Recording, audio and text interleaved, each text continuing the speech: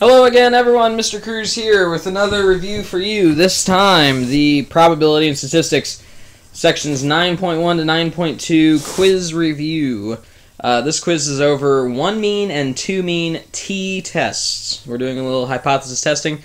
In order to use t, your sample size needs to be less than 30 in both samples if there's 2 means. And so that's what this whole test is about. All right.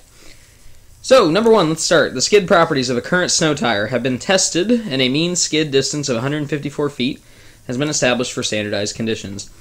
A new, more expensive tire is developed. Tests on a sample of 17 new tires yield a mean skid distance of 148 feet with a standard deviation of 12 feet. Because of the cost involved, new tires will be purchased only if it can be shown at the 5% significance level that they skid a shorter distance than the current tires. Based on the sample information, will new tires be purchased? Alright. So, step 1. Identify the null and the alternate hypothesis. This one's worded just a little weird, maybe. New tires will be purchased only if it can be shown, so we're trying to show that they skid a shorter distance than the current tires. Shorter, meaning less. So that means the mean needs to be less than what they claimed originally, which is 154. Obviously, then, if that one's less than, the other one has to be greater than or equal to. Remember, the equal to is always in the null hypothesis. You guys are getting good at that. Step 2 is identify the level of significance, which in this case is 0.05. Again, they'll give that to you. Step 3, this is obviously a t-test, and the reason is we sampled 17 new tires, so it's less than 30.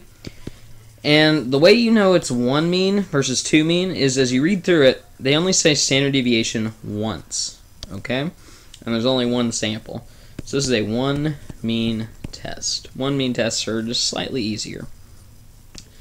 So, step 4 is to determine why we're going to reject. So this is a left-tailed test because the inequality is less than, right? So left-tailed, so if I draw a little picture, I've got my tail to the left. I want 5% in that tail. And normally if this were Z, I'd just be able to look things up. But with T, we need one extra thing, and that's the degrees of freedom. Alright? Degrees of freedom is determined by the sample size minus the number of samples. In this case, sample size was 17 new tires that they checked. And there's only one sample, so 17 minus 1, so our degrees of freedom is 16. So what you do is you go to your table, look at the degree of freedom 16 row, and look for p-value 0.05. Your t-table gives you in the upper tail. We're looking in the lower tail, but it'll be the same area. You should get a t-score of negative, since we're in the left tail, 1.746. Negative 1.746. So we are going to reject if our t-value is less than negative 1.746. So let's actually calculate our t-score. This is step 5. T is pretty simple for a 1 mean test, right? It's your sample mean, which they say the new sample's mean is 148, minus your population mean, which is 154, so mu, x bar minus mu, all over the standard deviation, which in this case was 12, divided by the square root of n, which was the number in your sample size, not 8. I'm thinking ahead to a different problem. It's 17. Please be careful. Make sure you don't use degrees of freedom accidentally. It is the sample size, not degrees of freedom. Anyway, you can punch this all in your calculator. Just be very careful. Make sure you use parentheses very, very liberally here. And you end up with negative 2.062. Again, if you are having trouble typing these in, you don't get the same values I do, please make sure you're coming in and asking for help, alright? Well, is negative 2.062 less than negative 1.746? The answer is yes. So that means we are going to reject our null hypothesis. There is enough evidence to say it is less than, or rather the skid distance is shorter than the current tires. So we can say that the new tires skid less than 154 feet. There's enough evidence to say that. Alright. So what does that mean in the context of the problem? So will new tires be purchased? Well, we're only going to purchase them if they skid a shorter distance. So yeah, we'll purchase them. Yes, purchase them. Okay. Very informed decision here. By the way, real quick, I want to take a look at p-value. because you will need to do p-value. All you do is look up this number on your table. Obviously, look up the positive because we're on our table we don't have the negative. Okay, look up the positive. You want to find two numbers that are around it. When you do, you look up at the p-values that are there, and you find that it's between 0.025 and 0.05, or basically 2.5% to 5% of the time. Is that smaller or bigger than 5% of the time, which is your alpha value? Well, it's definitely smaller, right?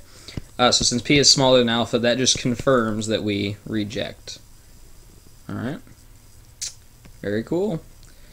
Number 2, the tensile strength of a metal is a measure of its ability to resist tearing when it's pulled lengthwise.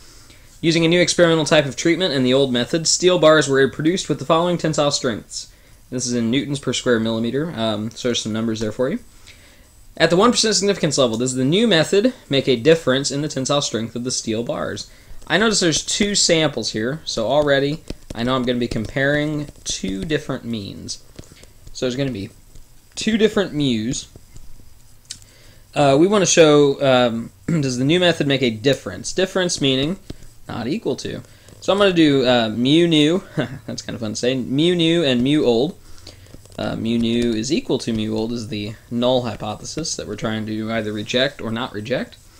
Step 2, level of significance, 0.01, 1%. Step 3 is obviously a t-test. Both of our sample sizes are less than 30. There's definitely not, there's not even 30 numbers there between the 2 samples. And by the way, this is a 2-mean test because they gave us 2 samples, okay? Sometimes there are some problems where they won't just give you a set of data. They'll actually tell you 2 different standard deviations. That'll be another way to know that it's 2-mean. Alright, step 4. This is a 2-tailed test because it's not equal to. Again, these are just the same steps we've been doing this whole time. It's 2-tailed, so that means our area is split between the 2 tails. Half of 1% would be half of a percent, right, or 0.005. I'm going to look up, I can't use my table yet, I have to look up degrees of freedom. Degrees of freedom changes just a little bit when you have 2 means. What you do is you take both of your sample sizes, so the first sample is 1, 2, 3, 4, 5, 6, 7, 8, 9, 10 numbers. The second sample size is 2 more than that, so that's 12. You can count that if you don't believe me. And you always subtract the number of samples, which in this case is 2, because there's a new and an old. So 10 plus 12 is 22, minus 2 is 20. So our degrees of freedom is 20. Sorry, that was my puppy that decided to add to the video there. Alright, so degrees of freedom, when you look up 0.005, within the degree of freedom 20, you get 2.845 for your t-score. Obviously that's the positive, so the negative will be the negative of that, negative 2.845. So we are going to reject if our t-value is less than negative 2.845, or if it comes out to be greater than 2.845. Alright. Step 5. This is the fun step, alright? There's a real complicated formula for this. You're going to need several things, though. You're going to need the sample mean and the sample standard deviation for both. I'm going to go ahead and list the sample size as well, which that we already know the first one's 10. And I have to list it for both the new method and the old method. Alright? So there's 12 in that one. Okay? So what you do is you're going to go to your calculator, graphing calculator, you're going to type in the first set of data. You're going to go to stat, 1 var stats, and you're going to hit enter. It should give you a mean of 340.3. We've done that in class, right? And the sample standard deviation is 22.301 for the first sample. The second sample, the mean is 389.917 with a standard deviation of 15.090. Please make sure you do them one at a time, right? Make sure you input the first set of data first, figure that out, clear it, and then do the second set of data. Do not type it all in at once, all right? First thing you have to find for this is the pooled sample standard deviation. The pooled standard deviation, rather. And to do that, the formula is just a little messy. First you take the sample size minus 1, which in this case is 9, right? 10 minus 1 is 9, times the standard deviation squared, plus the exact same thing with the second sample. So 12 minus 1 would be 11. I'm going to write it a little differently. Times the standard deviation squared divided by your degrees of freedom, which in this case is 20. Okay? So very quickly, I want to show you how to type this in your calculator so that we make sure we do it all correct. So obviously you need a square root. You notice your calculator already puts a parenthesis there for you. You're going to put another parenthesis because you want this entire thing to be under the square root. Okay? Some of you have 84s. It'll keep it all under the square root, so that's good. So I'm going to type 9 times the standard deviation, 22.301 squared, okay, plus, notice I'm just typing it as I wrote it, plus 11 times 15.09, you really don't need that last zero, but that's fine, squared, close parentheses because that's the top, but notice I'm still under the square root because there's an extra set of parentheses, divided by, and I always put the bottom in parentheses for some of these problems anyway, throw a second one on there. And you should get that. 18.683. So our pooled standard deviation is 18.683. Okay? I'm going to go ahead and erase all this stuff. That erased lovely. Right, just to give myself some room here.